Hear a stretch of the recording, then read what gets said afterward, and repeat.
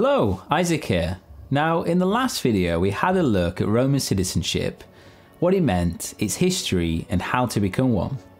Now, in this video, we can have a think about how the Apostle Paul, or at least his family, obtained Roman citizenship. Now, the Apostle Paul was a Pharisaic Jew born in around 4 BC in Tarsus of Cilicia. He studied in Jerusalem under Gamaliel, and would go on to be a persecutor of the early church, overseeing the stoning of Stephen. But on the road to Damascus, he had an experience of the risen Lord, and would go on to be an important Christian missionary, establishing many churches in Asia and Europe. During those missionary journeys, we find in the book of Acts that he resorts to claiming the privileges of his Roman citizenship 3 times, in Philippi, in Jerusalem, and finally in Caesarea when he appeals to Caesar. Furthermore, Acts tells us that his citizenship was bestowed upon him through birth. In other words, he was a Roman citizen because of his father. But that begs the question, how did Paul's father or grandfather become Roman citizens? Now, the demands of Roman citizenship and the Jewish religion were not mutually exclusive. For Julius Caesar and Augustus Caesar had granted special concessions for the Jews so that they can maintain their own customs. But it certainly wasn't common, especially in the 1st century BC.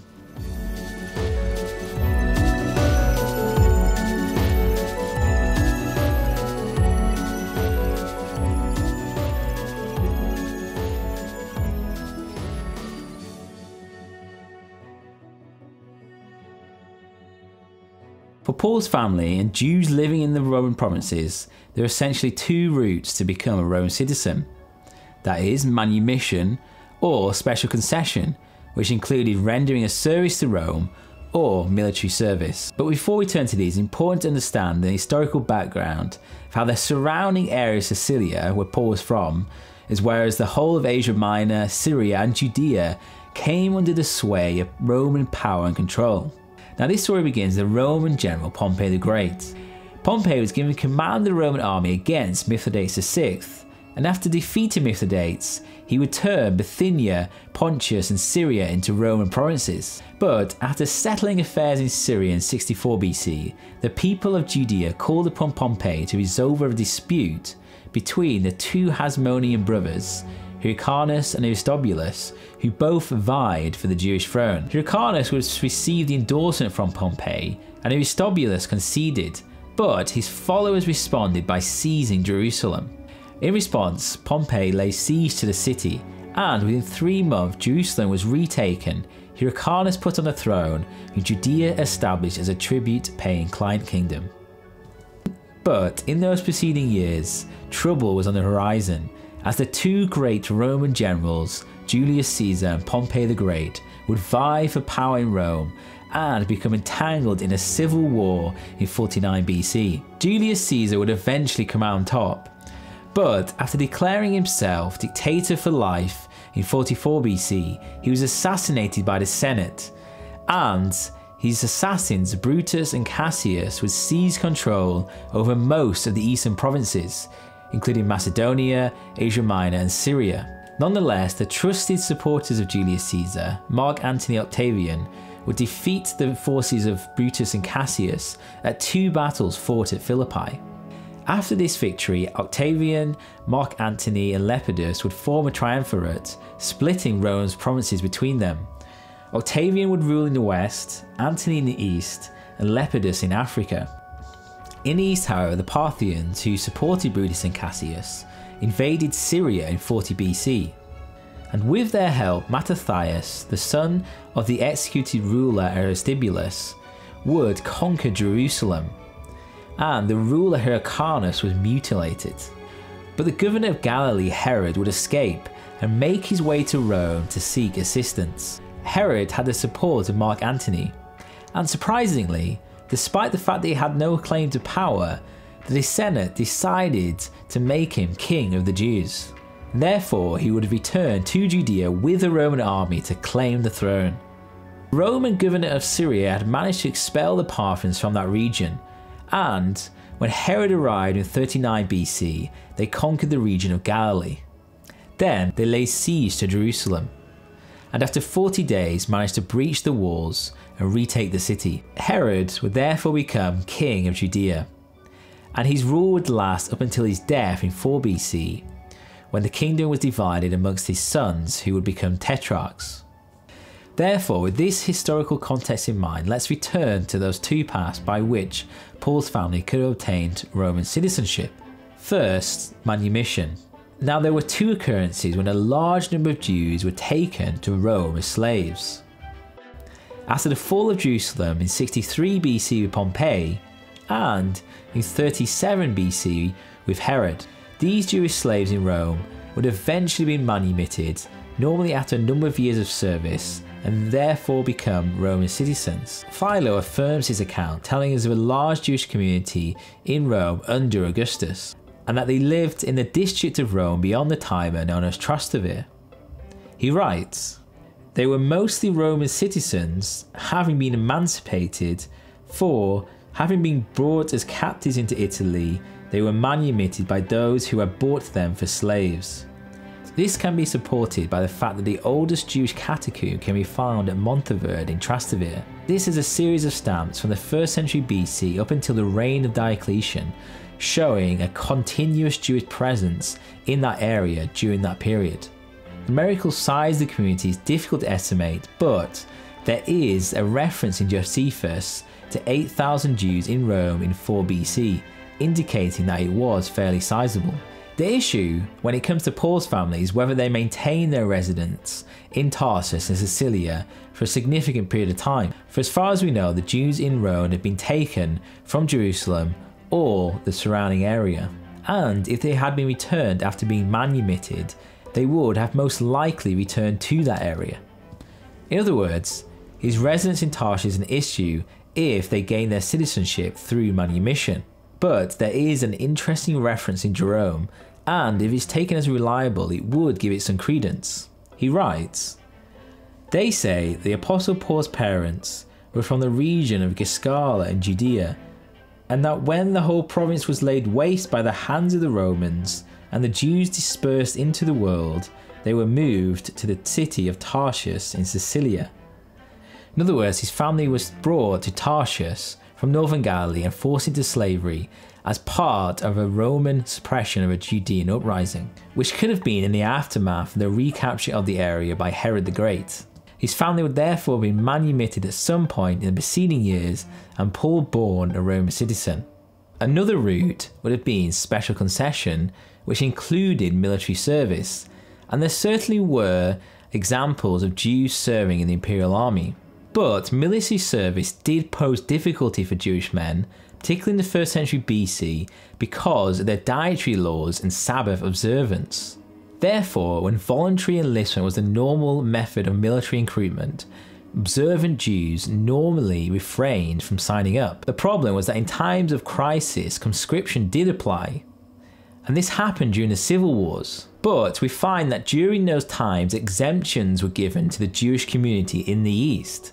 For example, the consul Lentulus, who's recruiting for Pompey in the East in 49 BC, issues an edict exempting those Jews who are Roman citizens and observe and practice Jewish rites. This only applied to Jews who were Roman citizens, but later in 43 BC, when the same problem occurred, the Caesarean governor of Syria, Cornelius Dolabella, reaffirmed the previous rites, but this time applied it to all Jews, regardless of Roman citizenship. In fact, he did this in response to an appeal from the king of Judea, Hyrcanus. According to Josephus, this is the letter sent by Dolabella to all of Asia, and particularly the Ephesians. Alexander, the son of Theodorus, the ambassador Hyrcanus, the son of Alexander, the high priest and ethnarch of the Jews, appeared before me to show that his countrymen could not go into their armies, because they were not allowed to bear arms or to travel on the Sabbath days, nor there to procure themselves those sorts of food which they had been used to eat from the times of their forefathers. I do therefore grant them a freedom from going into the Roman army, as the former prefects have done. Therefore, given the Jewish attitude to serving the Roman military, the problems it posed in terms of dietary habits and Sabbath observance, and the exemptions that were given to the Jewish community in the East during the civil wars, it's unlikely that the family of the Apostle Paul would have obtained their Roman citizenship via this route. There is another option, however, when it comes to special concession, and that is that citizenship was granted for rendering a service to Rome, and in particular, there was a strategy of gifting citizenship to the most prominent and wealthy families of a conquered nation in order to gain their favour and loyalty. Now, if the Apostle Paul is from a prominent family in Tarsus, it's possible that they were gifted citizenship during the capture of the city by Pompey. In fact, Paul's citizenship of Tarsus may well be an indication of his status, for Pompey placed Tarsus under the control of Rome, but they gained the status of a free city by the Emperor Augustus for their efforts during the Civil War. Free cities could govern themselves, electing their own magistrates and deciding their own laws. But Athenodorus reformed the constitution of Tarsus in 15 BC, making it a requirement for a payment of 500 drachmae to be a full citizen. This act effectively disenfranchised the majority of the population of Tarsus, transforming it from democracy to an oligarchy, as only the most wealthiest families could afford to be citizens of Tarsus. Dio Chrysostom, in the address to the Tarsians in AD 110, spoke out against this practice. He writes, "For it cannot be that by the mere payment of 500 drachmaes a man can come to love you and immediately be found worthy of citizenship, and at the same time that a man who through poverty or through the decision of some keeper of the rolls has failed to get the rating of a citizen, although not only he himself had been born in Tarsus, but also his father and his forefathers as well, is therefore incapable of affection for the city or of considering it to be his fatherland." Besides his Tarsian citizenship, another indicator of his status is the fact that he trained in Jerusalem under one of the most renowned teachers of the time, Gamaliel. Certainly, Paul could have hardly afforded this prominent teacher unless he was from a fairly wealthy family. He was also a member of the sect of the Pharisees, an exclusive group of only 6,000 members according to Josephus. Nonetheless, the fact that Paul worked a trade for a living as a tent maker has seemed somewhat problematic if he is from a fairly prominent or wealthy family. But there may have been a practice amongst rabbis at the time of combining Torah study with a learned trade, and he may well have learnt his trade during his studies in Jerusalem. From his own account in 1 or 2 Corinthians, he tells us that he has every right to accept payment as a missionary, but he does not want to make use of that right. And this is grounded in the fact that he wants to maintain his integrity and freedom as a missionary. But as Ronald Hock has pointed out, the way that he does describe his work is more consistent with someone that has a higher social status. For example, he describes his work as tiring and enslaving. Moreover, his work did not result in upward mobility, but in fact he humbled himself by engaging in the work he did. Therefore, in evaluating the means by which Paul's family became Roman citizens, it's unlikely that it was through the service of a Jewish person in the Roman army. When it comes to manumission, there is a possibility, if we take Jerome's account as accurate, that his family was taken from northern Galilee to Tarsus during the suppression of an uprising, probably during the time of Herod, and that his family was subsequently manumitted and Paul born a Roman citizen. The final possibility is that Roman citizenship was gifted to his family by an emperor or general, with Pompey being the strongest possibility, in order to gain their favour and loyalty because they were fairly prominent within the city. Nonetheless, whether it was due to manumission or gifted by an emperor or general, we can certainly say that Apostle Paul had a somewhat privileged background, given that he was a Roman citizen, a citizen of Tarsus, and a Pharisaic Jew that trained under Gamaliel in Jerusalem. In a sense, he straddled 3 realms of influence and privilege: Roman, Greek, and Jewish. This would stand him in good stead to be an apostle to the Gentiles and would enable him to freely travel throughout the Roman Empire. As Cicero writes, "Men of no importance, born in obscure rank, go to sea. They go to places which they have not seen before, where they can neither be known to the men among whom they have arrived, nor always find people to vouch for them. But still, owing to this confidence in the mere fact of their citizenship, they think that they shall be safe.